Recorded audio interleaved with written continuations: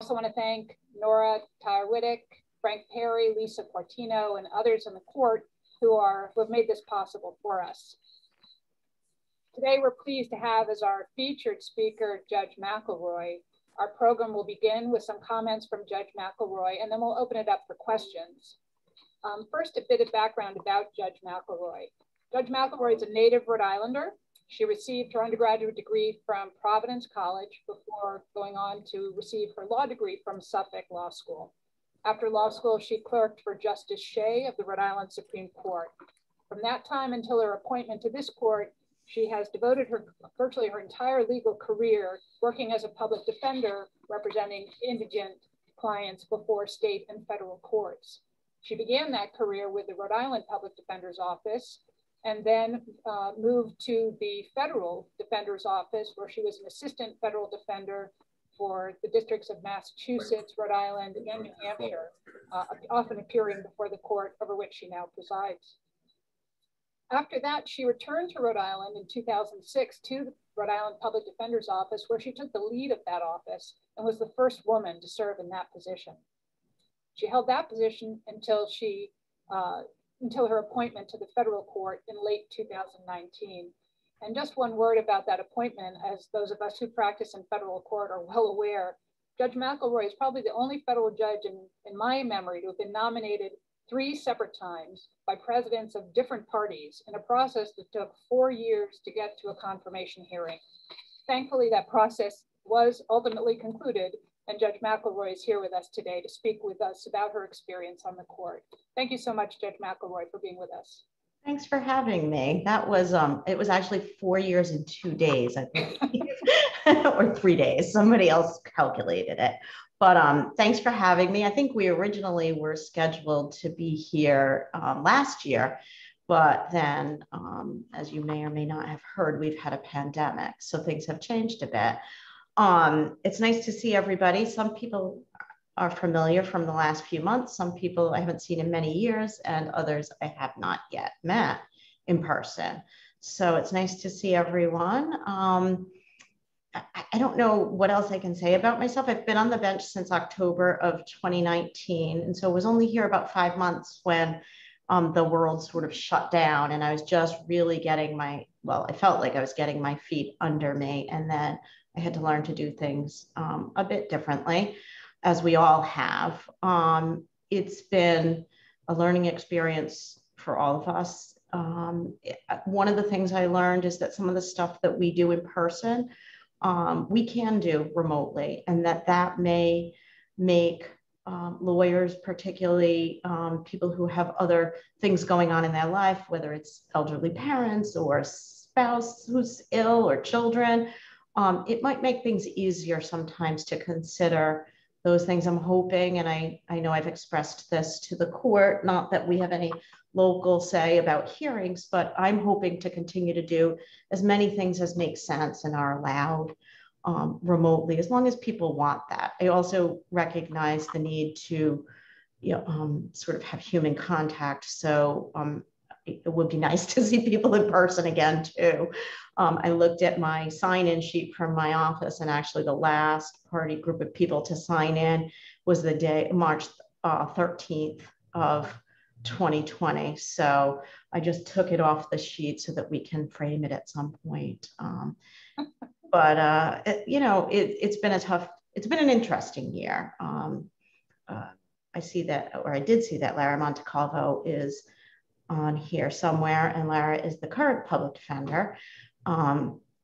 And it is, it was a job that I loved as an attorney, whether it was in district court originally, in superior court, in federal court, or running the agency. I will say the one experience I had arguing an appellate case I didn't love, and that was nothing to do with the judges or the court or anything. It's just, it's a different experience. So, but to those of you who do that, my hat's off to you.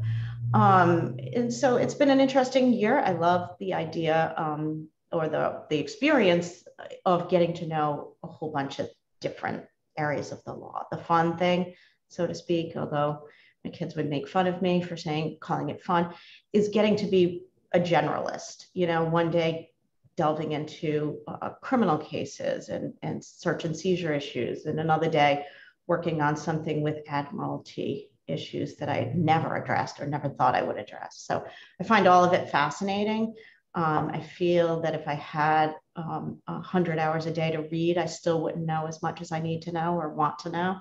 So it's been nice getting to re-meet people who I knew from when I was in law school, and to meet some new people. So thanks for having me. And I don't know if there's anything else you want to know. I ran a fairly laid back chambers, I think. I'm not always the most formal. So if that puts you off, I apologize. But I'm also, the one thing that I really sort of stress is being courteous to each other. There are times where, we all want to scream at each other.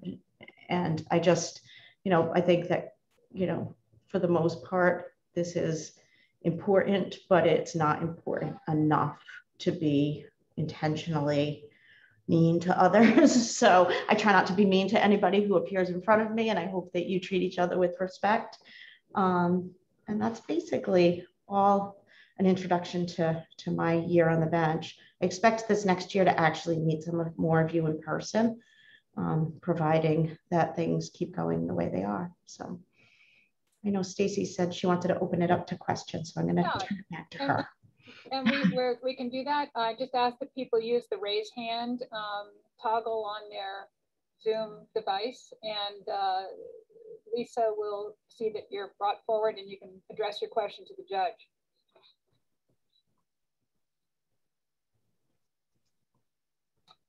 Maybe while we're waiting for those to come in, Judge, I'll kick it off with maybe a predictable question, but a good one. So far, what's your favorite part of being a judge, and maybe share with us what is not so great?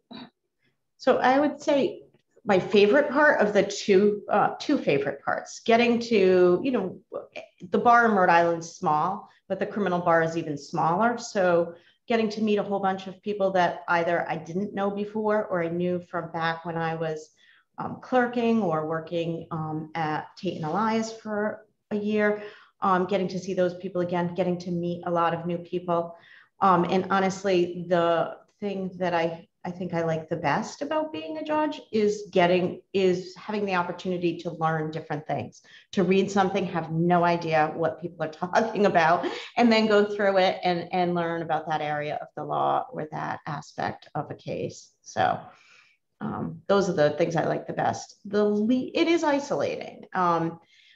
It's hard to say that's a downside to this job, because I think everybody's been isolated for the last 14 months. And I think that as we sort of re-enter society, we almost have to learn to interact with each other again in person, and we'll do that. But I think that might be the thing I dislike the most. But I think we all have that experience this year. So hopefully we'll all come out of it together and be a little more social, maybe. Or less.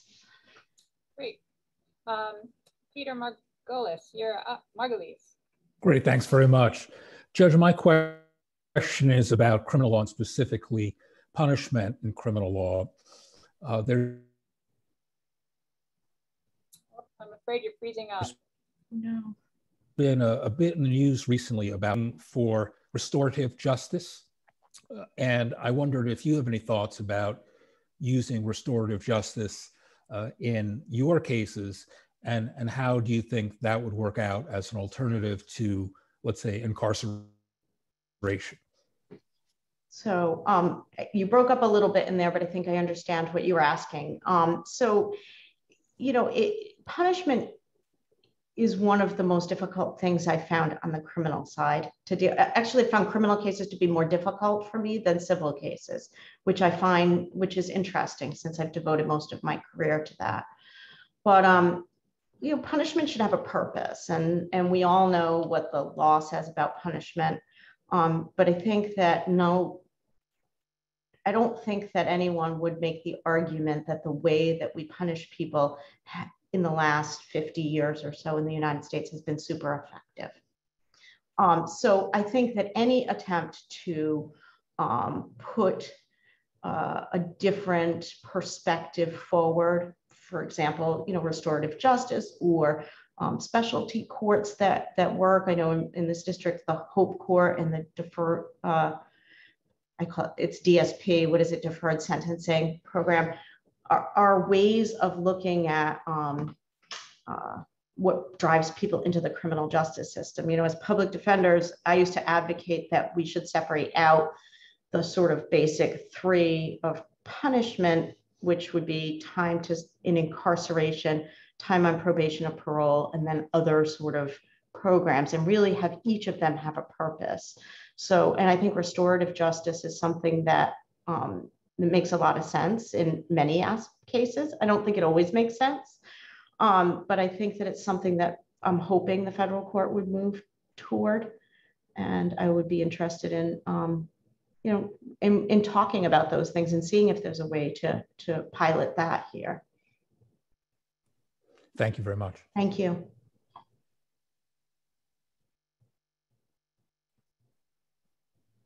Judge, I wonder if there were specific experiences from your past career that you think have best prepared you for your current role as a judge. So I think, I think one of the things about being a public defender is that you're often taking a position and arguing a position that maybe personally isn't what you would argue. If we were going to go out and have a glass of wine, I wouldn't necessarily say, hey, that guy shouldn't be punished or whatever because of the fault. But you take a position that is an advocate, as we all do in any case, whether it's criminal or civil, and you advocate for a position that doesn't necessarily comport with your personal beliefs. But in a criminal context, and particularly in a public defender context, you're often the person everybody's mad at, whether it's the judge, the prosecutor, the witnesses, the defendant, his family, her family. So I think being in a position where you do what's right, regardless of what people sort of think of you afterwards, I think that's the best preparation. And I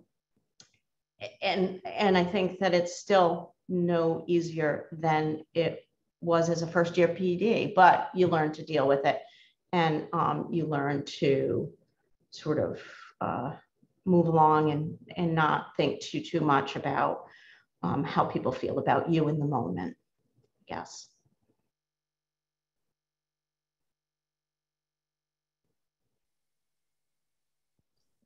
I think you're muted, Stacy. Samuel Bletchley, you have a question? Yes, Your Honor, thank you for your time today. You mentioned admiralty, and I see Mr. Fulwiler and Mr. Cusick on the call as well, who are well-known admiralty lawyers. My question to you, Your Honor, is do you prefer that if there's a discovery dispute that we file a letter with the court, email it to the clerk, or just file the motion to compel or something like that? What is your preference on that, Your Honor? That's my question. So that's a good question. And I can't say that I've really established a firm protocol for that. I expect everyone to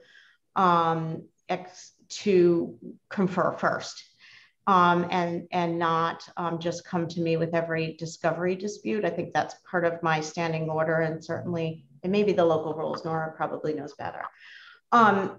If in the event it's unresolvable, sometimes a letter is helpful. There are times where I have a discovery dispute conference and I don't know what the dispute is until we're on that phone call or Zoom. And I also think that realistically, having to put something pen to paper and spell it out, if you started off with 4 or 5 disagreements, you might realize that, well, 2 of them are kind of silly, and I can help you resolve the other 2, or if necessary, make orders. So I think a short letter doesn't have to be anything formal, obviously, that you share with opposing counsel, and emailed to my case manager is probably the most helpful way to do it. I haven't ordered that in any case, but that's what I would prefer, just so I have some understanding of what you're fighting about before, or disagreeing about before you come to see me. Thank you, Your Honor. Thank you. Judge, you have to, before we get to Mark, I see a question in the chat room from Tom Lyons, who would like to know where you stand on resuming trials following up on the court's conference last month. I don't know if he's referring to civil or criminal trials. So I think we're resuming in-person trials in June. That's the plan. And obviously, you know, we, Frank and Nora and Judge Smith and everybody has kind of, they've done a tremendous amount of work. I think the safest place to be is federal court because they know their stuff. They've known, and Judge Smith and Frank have been working on this for a year or more. And they've known the virus more than we did. They've known more than I did. You can read as much as you want, and I don't think you can potentially have read as much as they've read on it. We've done testing. We've had, and by testing, I mean COVID testing.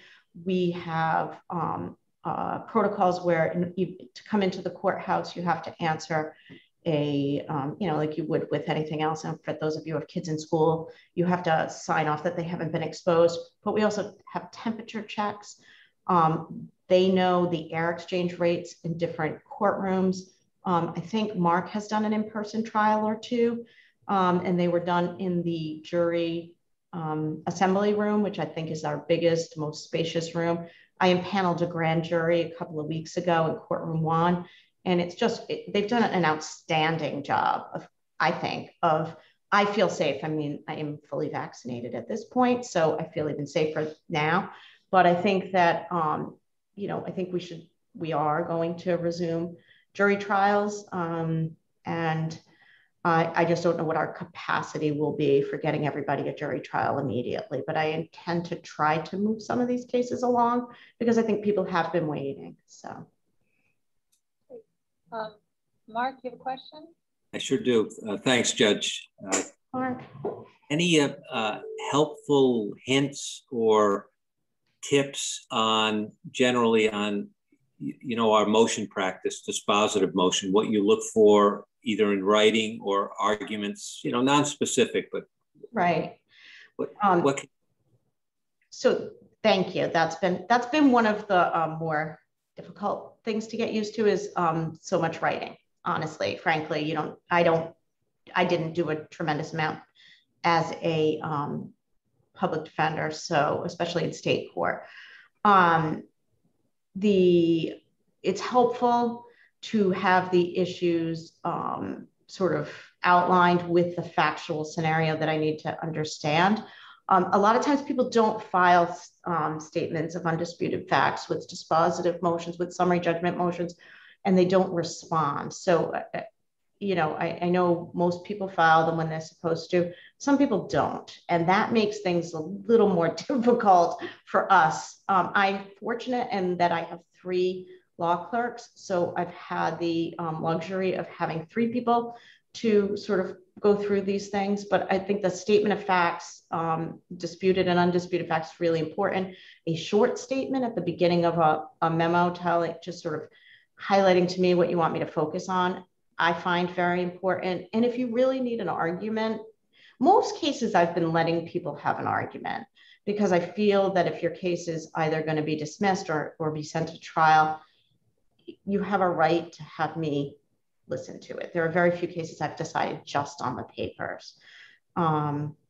And so I think, you know, focusing me in on the 1 or 2 issues that you think are your strongest in the memo, and then again, an argument is probably the most helpful. Thank you. Judge, are you likely to hear those motions yourself, or when are there instances when you refer things to the magistrate judges for initial report? So I've heard them myself, and I haven't, for a few reasons, I haven't referred anything to them. I haven't referred those types of motions for a report to the magistrate judge, except maybe in 1 or 2 cases. And that's for a few reasons. One, I was new at it and I felt like I needed to hear them, review them, and write them at the points where it was necessary. The second thing is when I took this, when I was sworn in, this seat had been empty for 4 years, for more than 4 years. And the magistrate judges and the other judges had taken on huge burdens, caseloads. And then with the pandemic, our magistrate judges have been doing so many hearings remotely. They've been doing mediation in all of our civil cases that look like they're going to go to trial for the most part. So I've overburdened them. I feel like I've overburdened them. So I haven't typically sent these things to the magistrate judges. As things get a little more normal, for lack of a better word, I may send some that way for hearings and for reports and recommendations. But it adds an extra step for somebody to do the second step of work, so. Lauren Zurier has noted that you recently sat on the First Circuit. Yep. And she wondered if you had any thoughts or experiences about that you wanted to share. So I don't see Lauren on my screen, but hi, Lauren. Yes, it was, it's a lot of work. They sent me 2 huge banker's boxes to my house of briefs and appendices that my daughter, who's 15, said, "You have to read all of that?" I was like, yes, I do. But so it's work, but it's interesting. It shows you how important, I think, being very specific with arguments at a trial level are. That's one of the things that, that I've learned is that sometimes attorneys think that their argument is pretty clear and maybe it's not as clear. I said to one of the other judges that when I was a practicing attorney, I always thought, if I was a judge, I would have all the time in the world. I would never be behind or, and the judge, who was an appellate judge, said to me, I used to think that too. And then when I was a trial judge, I thought the same thing. And now as an appellate judge, and then I thought that about appellate judges. So I think it's just a matter of, it was a lot of work. It was incredibly interesting. It's a different way of making a decision. You're not making the decision yourself. You're making the decision collaboratively with other judges, which is, for those of you who've been public defenders or are public defenders or sole practitioners, public defenders don't really run anything by anybody except their clients. I mean, you can make any argument. You don't have to ask somebody above you usually to, is this okay? Or can I make this deal or whatever? I mean, aside from your client, who only has certain things that they get to decide, is a very independent sort of undertaking. And district judge, I think by yourself sort of is. That's a little more collaborative, but it was a good experience. But again, Lauren, a lot of work. Appellate attorneys are pretty amazing. My one appellate experience, my one arguing experience as an appellate attorney was in the First Circuit many years ago, and it made me realize that it's a lot harder than it looks. So,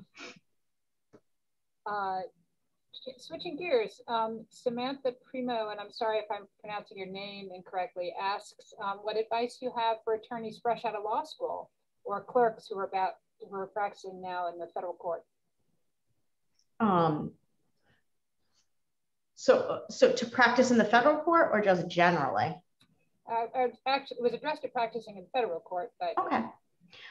So I think that it's really good to remember that there are a lot of people with a lot of experience practicing in the federal court, and almost all of them are willing to take a few minutes to guide you if you need some help. Pick up a phone and call someone. It's a hard thing to do. And I thought I saw Bob Mann here. When I was first a public defender, I remember running into him in the hallway because I didn't know what to do in a case and saying, I don't know what to do. And he took about 20 minutes. I was in the middle of a trial. I don't even remember which trial it was, and walked me through my options. And it meant a lot. Obviously, it's something I still remember. And I think that that it's a good thing to remember that even though these people are people whose names you've probably heard since you were a child, or certainly since you were much younger, that you feel comfortable reaching out to people. Most people are going to welcome the questions, even if they're not people you practice with directly. And that goes for the public defender's office. I'm sure other people in small practices or larger practices. So I think it's important to remember to do that. The advice I would give generally to people beginning the practice of law is that when things are going well, people don't get together and hire a lawyer. So remember that you're dealing with people at the worst moments in their lives, and that a lot of that stress comes back at you over time, and you have to find ways to deal with it that are productive and that are not harmful to yourself. People don't say, you know, I suppose I've always said, except for adoptions, there's not really like, yay, let's all go find a lawyer. So, you know, you got to remember that nobody's happy when they come to you, generally speaking, and that some of that will eventually burden you. So you find ways to deal with that. So. And I would just add, Samantha, the court has been really proactive in trying to provide training and opportunities for younger lawyers in particular. In the world we live in now, where many lawyers don't have that institutional mentorship of a larger firm. And one of the ways the court has addressed it is through the Litigation Academy, which if you aren't familiar with it, you may want to look at it. I think they're planning on, hopefully, knock on wood, a program in the fall, but it's a tremendous program with highly experienced lawyers and judges sitting in and critiquing and giving you advice on various trial skills. So that's one program. And the Board of Bar Admissions and Education, which is hosting this event, will also be hosting other sort of practical skills types programs that you might want to keep an eye out for, which will usually have a judge or magistrate judge involved. It's a very friendly court, and Judge McElroy is clearly going to advance that culture of cooperation and openness to the bar. I think we're all getting that feeling already, Judge. I hope so. You mentioned, which isn't surprising, that it's not great to see lawyers fighting with each other, getting kind of mean with each other. Have you noticed any other conduct, or do you have any other sort of pet peeves about things you've observed since in the time you've been on the bench about how lawyers have behaved, or other sort of words of caution to us? Not really anything. People are generally very professional, very polite. As long as you're treating your co-counsel or opposing counsel politely and respectfully, and not doing things intentionally to try to gain an advantage that's unfair, you know, I don't really have any pet peeves. I will warn you, which I think I warned people early on. I had a case very early on in the Zoom days, and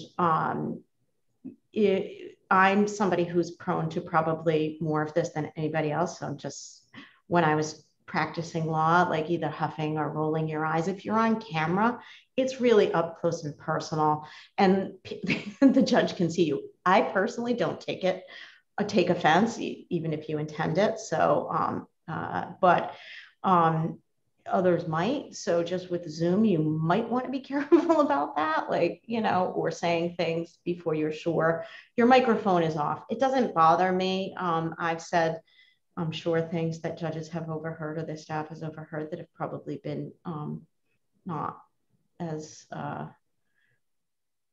polite as they should be. So just remember, though, that people can see you, and that if you're not appearing before me, you might not want to huff and roll your eyes. So that's all. That's my word of caution. We have a question from John Fulweiler. I don't know if I pronounced that right. Yes. Thank you, Your Honor. Quick question. I've really found the Zoom depositions and the use of Zoom in a practice, especially a smaller practice like ours, to be really efficient, effective. And is that something that your courthouse is do you sense would continue? Is that as an alternative to the in-person aspects? You're talking about depositions within a case or about hearings and? I like it all, but the depositions in particular. So I don't know what the rule is with respect to that, Nora, whether we can just continue that or not. It's certainly something that I noticed when I came to the bench here, that often people would come for a 5-minute conference or a 15-minute conference. And while that's not so horrible in Rhode Island, there would be people who would fly in on civil cases for that. I think that's crazy. It's crazy from the perspective of litigation costs and time. It's crazy from the perspective of people have lives that aren't necessarily conducive to that, of driving people out of the practice of law. And frankly, it's crazy from an environmental perspective. Why do we need to fly somewhere when we can do it by Zoom or by phone? So my personal preference would be to do more that way, particularly as long as parties agree. I don't know what the court rules will be with respect, and I don't think we have a say with respect long-term, and by we, I mean the District of Rhode Island, long-term for hearings and things. But I'm open to any way that makes things, easier for people to practice law. Particularly sensitive to people who have young children, and you don't need to fly across the country. But also, if your children are hybrid school or half hybrid school or whatever it is now, they sometimes it's better to be in the next room. So, and with elderly parents or whatever else there is, it's all the same to me. So maybe Nora or Frank might know better where we're at on that, but I would love to have a conversation about what we can and can't do. And I would like to push the envelope and allow people to do as much as they agree to, as conveniently as possible. Thank you. Judge, I'll just add that we've procured as a court Zoom for the foreseeable future, and it's up to every judge whether or not they want to continue to do Zoom in chambers conferences and things like that. But I think most of our judges are very comfortable with that for the same reasons that Judge McElroy just said. And as far as hearings are concerned, criminal hearings were a little bit constrained. So while the judicial conference has an emergency order in place, we can do Zoom conferences for criminal and civil, or Zoom hearings, sorry, for criminal and civil. And when they lift that, there will have to be a federal rule change in order for us to continue to do that, because we're prohibited from broadcasting criminal cases. But as far as civil cases are concerned, we're hoping to continue many of our hearings in civil cases and civil matters via Zoom, because for all the reasons that the judge just stated. And if I can just add, and I don't want to speak for the other judges in the court, but I think I can, that if you have a case and you and the opposing counsel want to do things by Zoom, by all means, reach out to me, to my case manager, just let me know. And it's fine with me.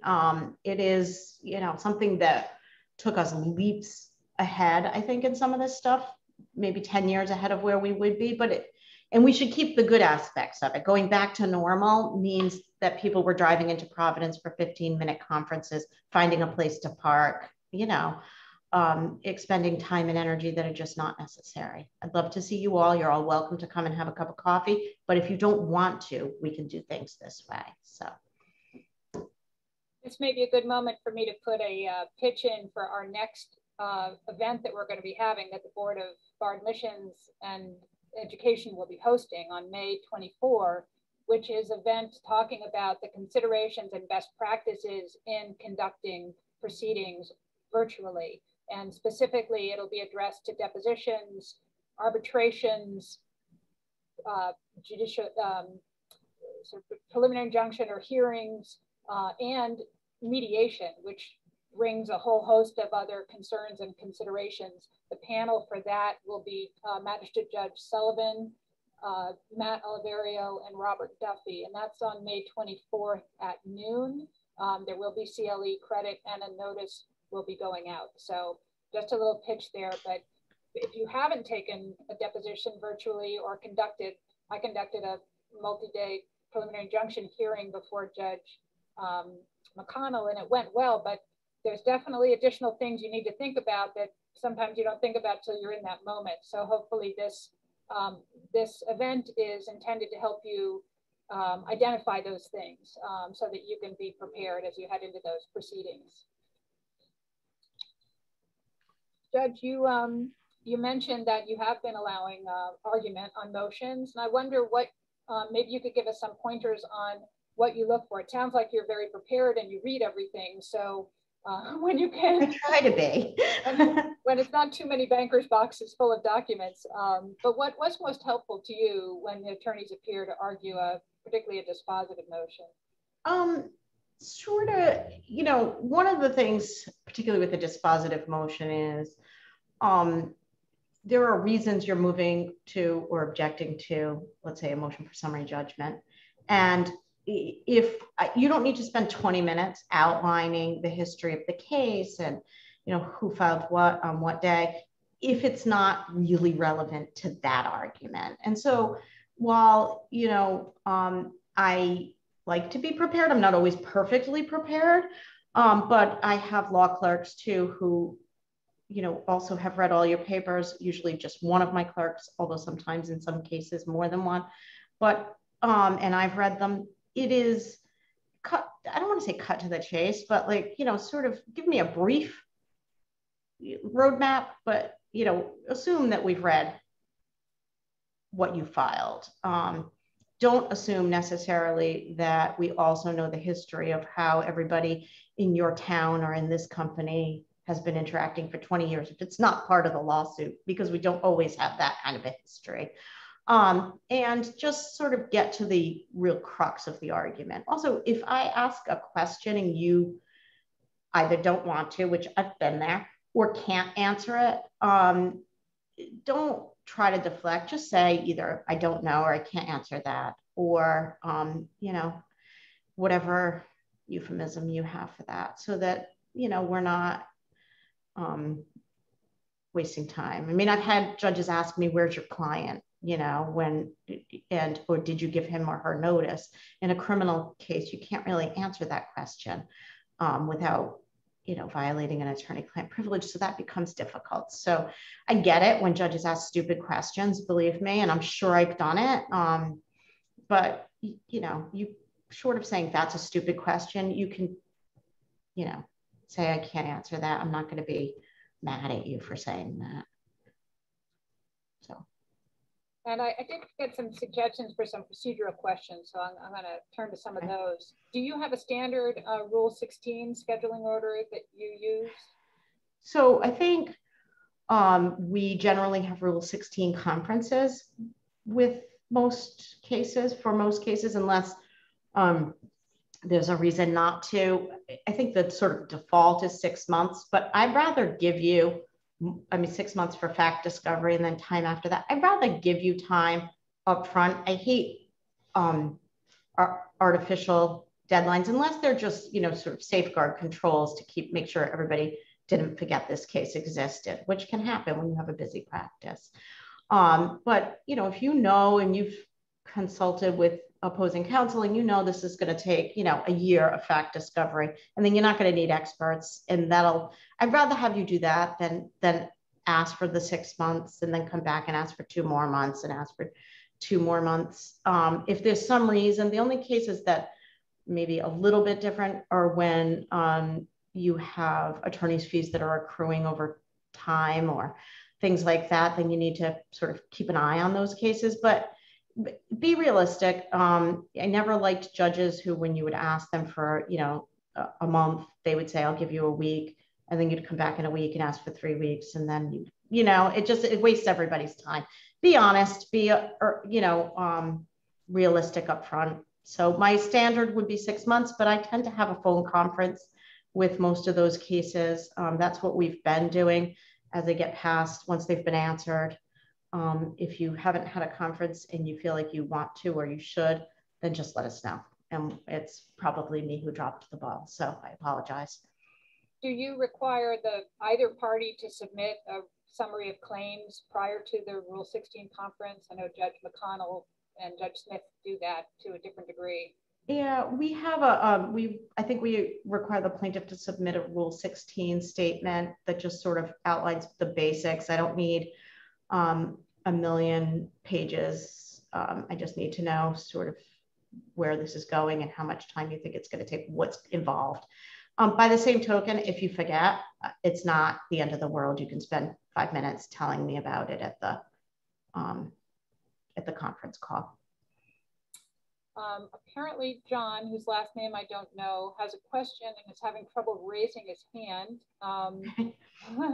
John, I'm afraid I don't know how to respond to you. If you could tell me what your last name is. It's John Foley, Stacy. Sorry. Oh, John, there you are.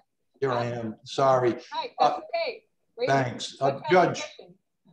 Judge, I'm wondering if you've had a chance to think about a policy on jury selection, specifically attorney involvement. Over the years, there's been some wide variation in how much involvement by the attorneys the different judges allow, from limiting us to submitting written questions to handling it in state court where it's sort of all attorney directed. So I'm wondering if you've had a policy on that yet.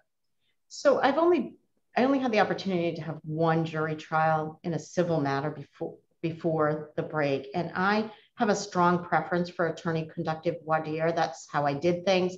That would be my inclination, to ask the basic questions, more like a state court judge has, more like I think Judge McConnell did or does. I don't know how his practice has evolved, but I have a strong preference for, I'll ask the basics and then allow the attorneys the latitude to ask the questions that are appropriate to them for their case, because that's how I did it in state court. And honestly, I found it difficult to adapt in federal court when I had to change that practice. But if there's a case that requires a more nuanced approach and you'd rather have questionnaires or things like that, let's just talk about it ahead of time and figure out the best way to do it. But my preference is for attorney conductive voir dire. Thank you. I think you've just made very many lawyers very happy with it. Really? I'm sure I made some not happy too. I remember at the time being happy when Judge McConnell said it, but there were a few people who were like, oh my God, he's going to make us do it. So, thanks, John. Judge, what about ADR or mediation? What's your sort of philosophy or approach to determining when a case should be referred and how you do it? So probably not surprisingly, I don't have a firm, you must do this by this date. I think attorneys know when a case has had enough discovery or whether it needs some discovery before mediation makes sense. And I'm happy, usually at that Rule 16 conference, for those of you who I've had them with, I'll ask if I think of it, if I don't forget, I'll ask about referral either to the magistrate judge or to ADR. Like I said, the magistrate judges have been mediating, have been conferencing basically all of the civil cases that have been coming up for trial in order to try to get cases to resolution that can be. But I think it's best to get that done at an earlier date, but not so early that the facts aren't really out there and the parties aren't really ready to think about resolution. So I think the attorneys generally know and usually agree. It's been my limited experience that yes, this needs to go to mediation right away, or you know what, we need to engage in some discovery first, or there's no point in trying to mediate this at all ever, which is rare, I think. And what about summary judgment practice? Judge Smith typically asks that the parties conference with him prior to filing a motion to determine whether it's warranted, appropriate. Do you have any feeling on that practice? Yeah, I haven't done that. I haven't felt the need to do that again, and maybe my practice will change. But I think that attorneys know their cases. If a motion for summary judgment is appropriate, then you should be able to file it. You shouldn't have to have my permission. That just adds another layer. It adds another cost. By the same token, if you think conference with the court would be helpful, I'm always available to talk things through if you think it would be helpful to, decide, okay, should we file a motion for summary judgment? Sometimes it's not as clear, but I think that I hadn't put any restrictions on that. I don't anticipate doing that. So unless, if somebody has some great ideas, I'd be happy to hear them. But so far I have not done that. If you have a motion for summary judgment, I anticipate that you'll file it and it'll get responded to and we'll address it.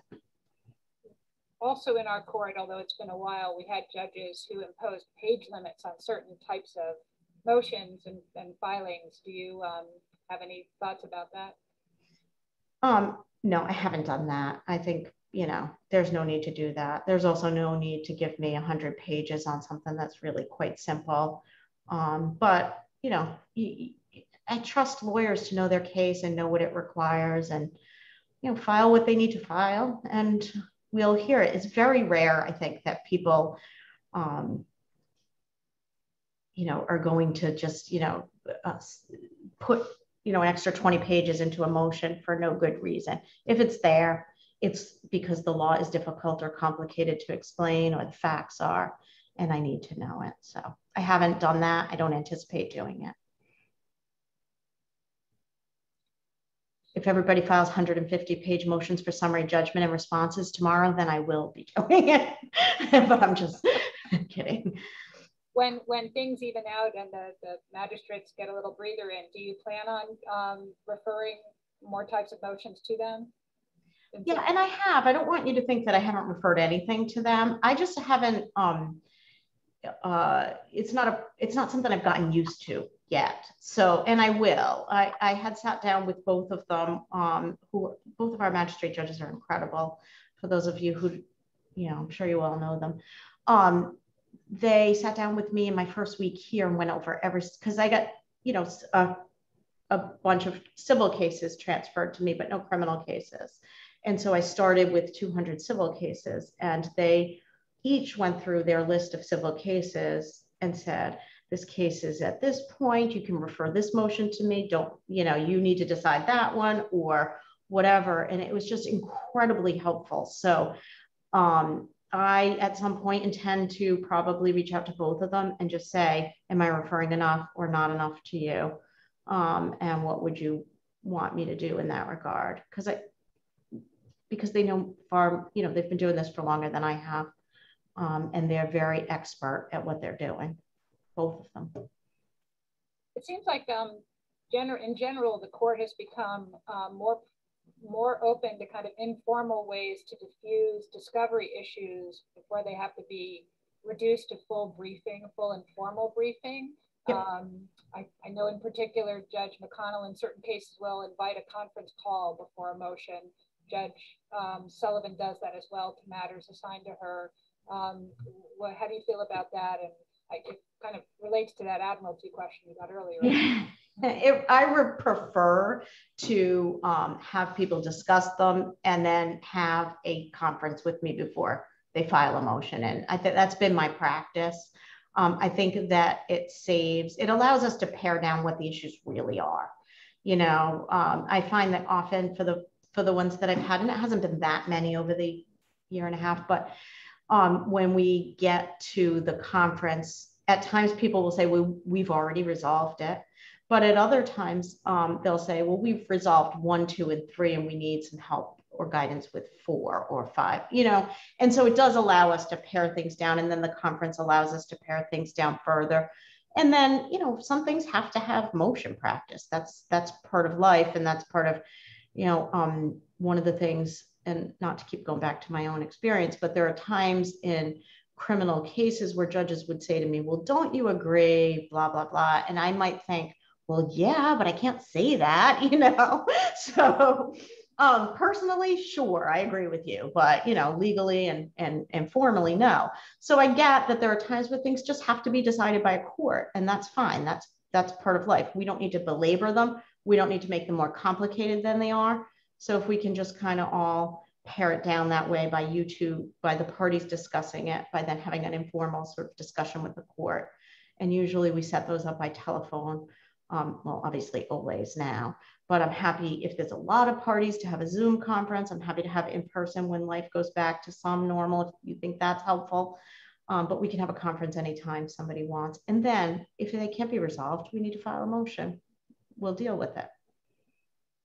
Great. Matt Parker. Up, you're on mute, Matt. I think you unmuted me and then I had muted it back by accident. Sorry about that. So a related question, Your Honor. I know a lot of the practitioners who've been around for a while in federal court, you know, they see the initials come across in the case caption. They're all right, this is a Judge McElroy case and Magistrate Judge Sullivan is attached to it too, you know, and they'll be in a deposition and some dispute will come up and they'll just reach right out to the magistrate judge's case manager, you know, to try to set up a call that day, or there's some potential motion to compel, you know, on a document discovery issue, and they'll just reach out to the magistrate, never wanting to step on Your Honor's toes. And hearing that the magistrates are swamped right now, should we go first to your case manager or continue going to the magistrates with that sort of thing?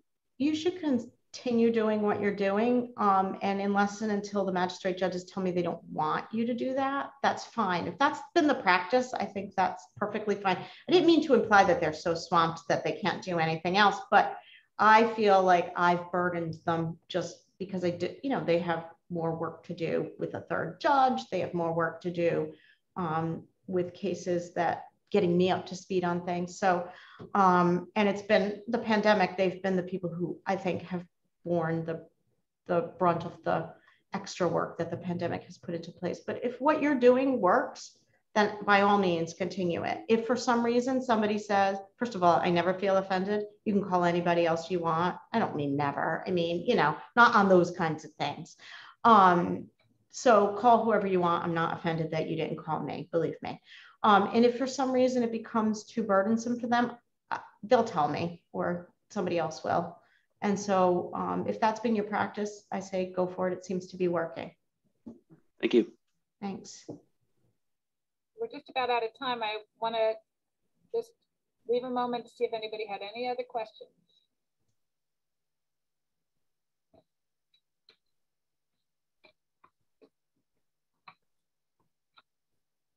Seeing none. I want to thank you, Judge McElroy. Thank you. Thanks for having me. I hope that I answered some of your questions. It was worth the year's wait in pandemic. I don't know about that, but Thank you, Judge. It's been nice to see everybody. Take it easy. Be safe. And I just want to tell everyone to get your CLE credit. If you didn't notice, Lisa Cortino has posted her email address. You just need to email her with your bar number, name, and she'll get the certificate to you. Thank you, Stacy. Thanks, everyone. Thank you, Judge. Thank you. Thanks, Nora.